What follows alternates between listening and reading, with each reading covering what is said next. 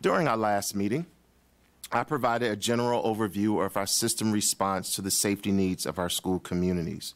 To date, we have held 4 town halls where we heard from parents, surveyed our principals, worked with student leaders to launch a peer-to-peer campaign, equipped our PTSA with tools to support their local schools, and conducted several school safety walks. Later this month, we will host a roundtable meeting with 5 neighboring school systems to share ideas related to school safety. Based on these opportunities to listen and learn, we have developed a course of action to ensure ongoing supports for our school communities. Our next steps include grant-funded student safety assistance at the secondary level, enhanced community partnership opportunities, revamp procedures to effectively communicate outcomes related to bullying and harassment investigations, and a widespread information campaign to promote the use of the Maryland Center for School Safety reporting tip line. Next slide. So the FY23 budget priorities principal survey identifies safety assistance as the 3rd most frequently requested support for the upcoming year. Additionally, best practices and national models support the use of safety and security assistance in schools in addition to SROs.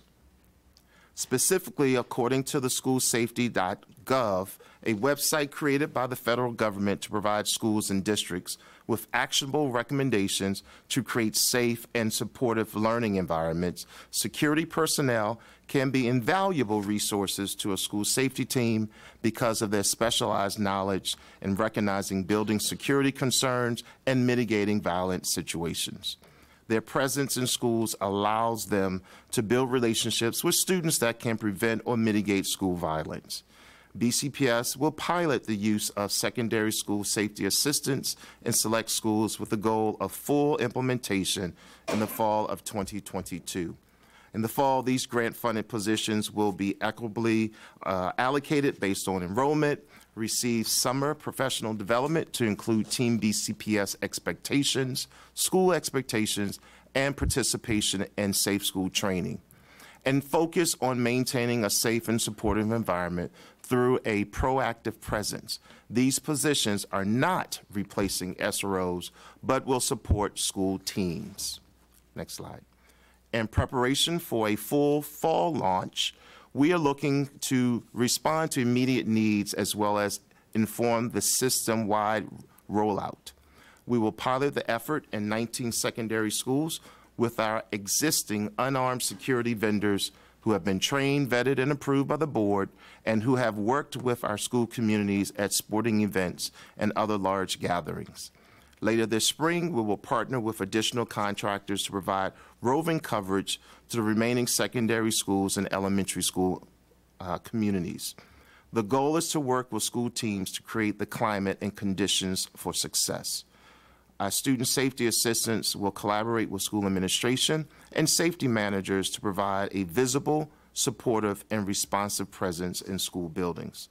School teams will provide a daily schedule that includes ongoing communication and is tailored to school needs. In this way, we will collect data on the effort and inform plans for the fall.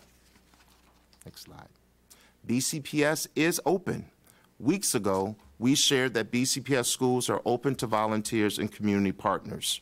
We appreciate and are looking forward to your help in creating an additional positive adult presence in schools.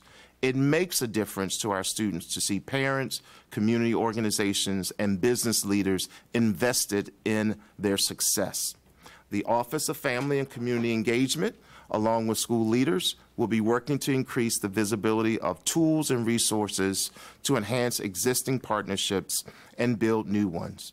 Community partnerships help to strengthen and transform the learning experience for students. Stay tuned for information about how you can get involved, as well as details for an upcoming partnership fair. So thank you for that support. Next slide. Thank you. As we finalize details for our comprehensive plan to ensure safe and supportive environments for students, we are enhancing elements of our communication protocols related to bullying, harassment, and intimidation. The Superintendent Rule 5580 requires us to respond, investigate, and communicate results of bullying, harassment, and intimidation reports to all families in a timely manner. To ensure that all members of Team BCPS are familiar with the requirements, we will provide a refresher training to all staff, develop an enhanced compliance monitoring tool for school leadership, widely share the process with students and families, and increase form accessibility so that it can be easily located and submitted electronically. Next slide. We will launch our widespread information campaign to promote the use of Maryland Center for School Safety reporting tip line. Many of our student council, junior council students are involved at the state level with the Maryland Center for School Safety and have spearheaded the efforts to reframe, see something, say something. The campaign will include posters that will be widely available in schools, on buses, and websites on how to text a tip.